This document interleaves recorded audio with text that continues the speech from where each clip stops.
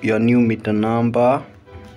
So this is how you update, actually how you update your token number from KPLC. If they have sent you a new code, first thing you will do is reset the code. So we are entering the reset code.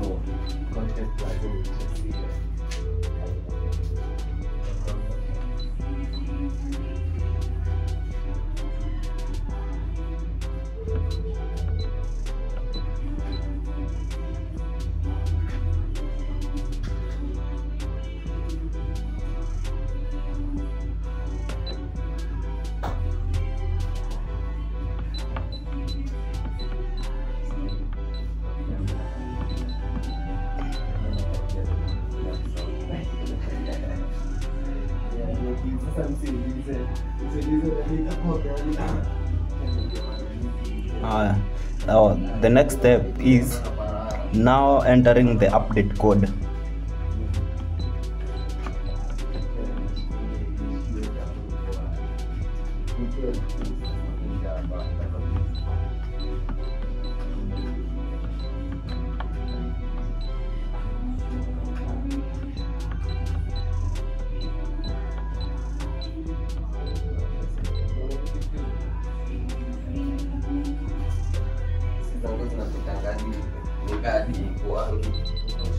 The last step.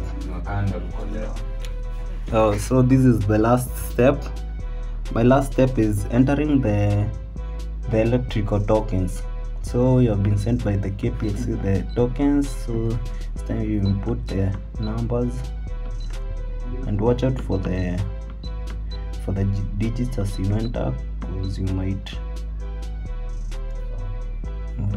enter a wrong number. It may need you to start again.